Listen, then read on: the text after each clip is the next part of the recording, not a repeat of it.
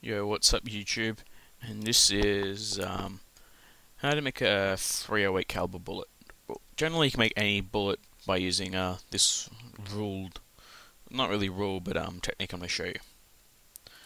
All you'll do is go type in the round you want. I'm going 308 because this is going to be going with the M40A3 that I have already made, but generally there will be a Wikipedia page on the caliber you want. And so yeah, that's pretty much all you need to do is just go to the Wikipedia page. Mine's 308 Winchester.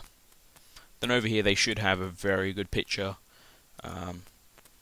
They've also got one further down, but I rather this one. Just go File, Save As, and save it. I already have. So also, if you're wondering, that is Firefox 4 beta. I love the betas. Betas a win. Anyhow, press Enter to bring up this side menu. Once you've downloaded the image, it's you got to add a background image. By now, I'm sure most of you know how to do that because I do that a lot. I think I saved it in swords. There it is, the 308 Winchester. Let's just open that up. One is what, front? No, I don't want to be front. I want to view. Right's good. Delete the default cube. And a bullet needs to be in two parts. So what we need to do is Shift A, add mesh, cylinder, rotate X 90 degrees, RX 90, size it down a bit, press Z to go into wireframe mode. Don't delete it because I almost did. And you want to get this lined up as good as you can get it. That's pretty good. Then you'll tap into edit mode. Make sure you have, where is it?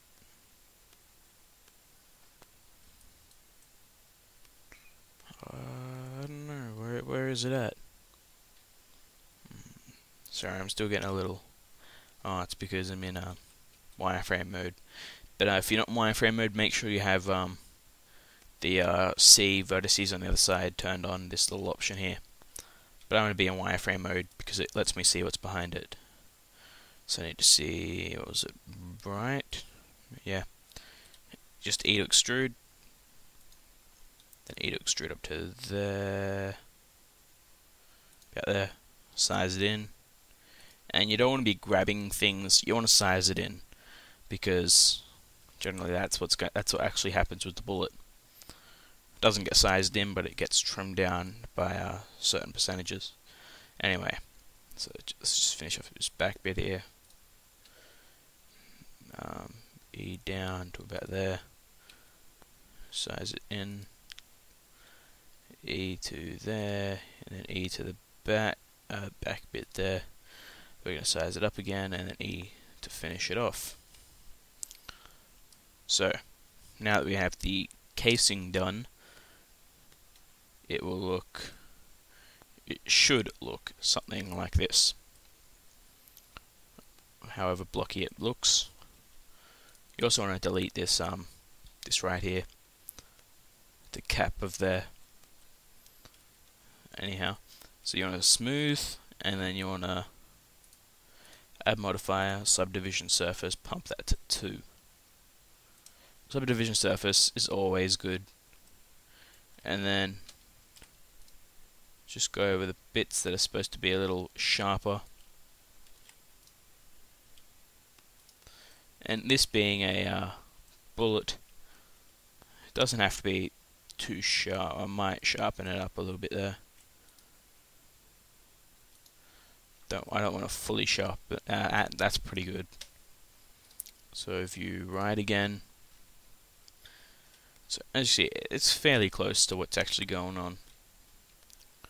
You want to go into wireframe mode again, and you want to Shift A, add mesh. Try it. I think we'll go cylinder again. Grab it, move it over here, rotate X 90 degrees. Size it down a lot. I don't really know how far down this goes. It meets here, obviously, as you can see, when I put it inside like so. So, I think it goes to about here. I don't actually own a gun, but I do want to. I'm getting one soon, hopefully. So we'll put it down to about. I mean, it doesn't have to be full realistic because more likely than not, you're actually not going to be able to see the bullet when you do the animation. So yeah, by the way, I'm pressing B here if you don't know. Just extract it up to the tip and size it in. G. Actually, no, I don't want to grab it, because if I grab it, then it's gonna mess it up a little bit. So let's see how that looks. It's always a little angular, but that's what we got subdivision surface for. And then all you do is round it out a little. So there you go. That is I wouldn't say it's the best bullet ever made, and there's a little gap around it, which we can see if we go view back. So you see there's a little gap around it. What you do is size it out a little to fit.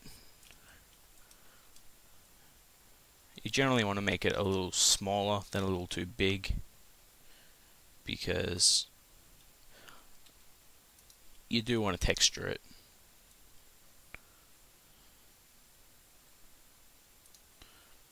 That should be fine. Now we'll view right again. I also see what colors they got on.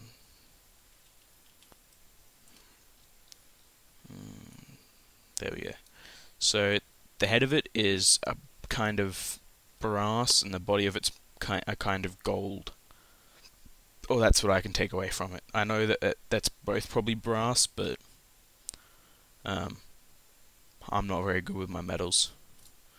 So let's actually don't want to quit out of it. Let's see where we're at. I think I can show you some quick textures.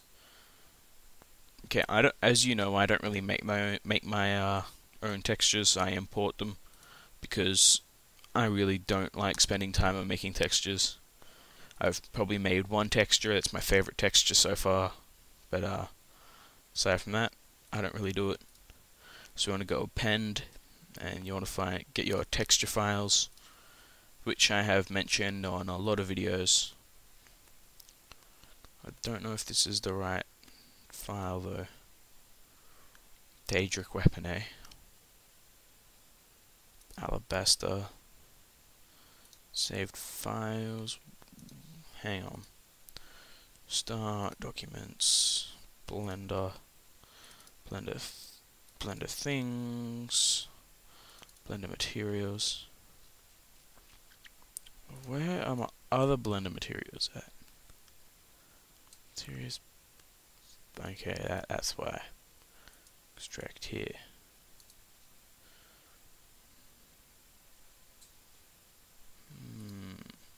How big is that bake fold? Never mind. Sorry, I sometimes wander off.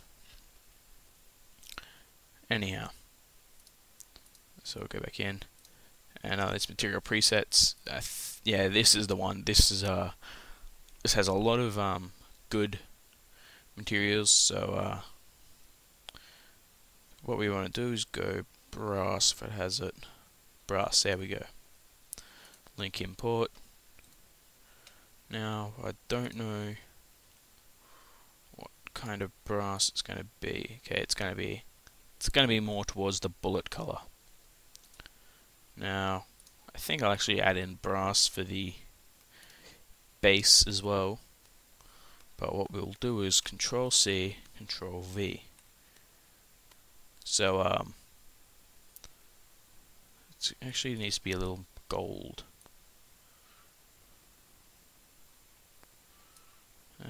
That's somewhat there.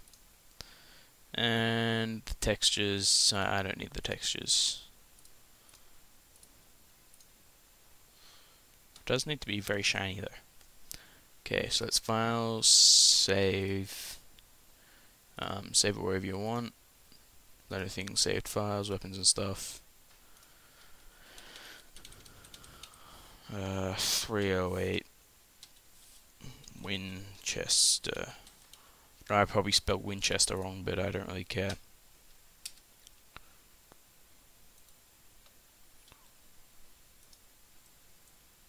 Now is that light gonna hit? I don't know if that light's gonna hit it right. Let's see. It looks okay, I guess. The head's a little dark for my liking. Intensity just makes it darker. But anyway. Also putting a primer in on the back here would look a little good. All you do is extract. Actually no, wrong option. You gotta select the back rim, the furthest rim you can, press Alt and just there we go. You gotta try and get the back rim. And then all you do is shift click to middle. And you wanna press E to extrude, just click. Then you wanna size it in a lot. I don't really know what I'm doing here as far as the firing pin goes. E to extrude again, click, size it in some more. And then you want to E extrude again, G, was it X? Nope, G, Y. You just want to go in a little bit. So then you'd be going silver, and then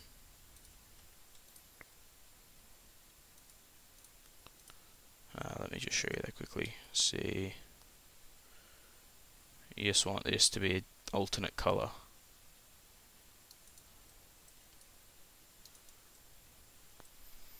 And I think we'll just go brass, we'll go a sign. So, you know, Control Z, Control Z, Control Z. Dang it.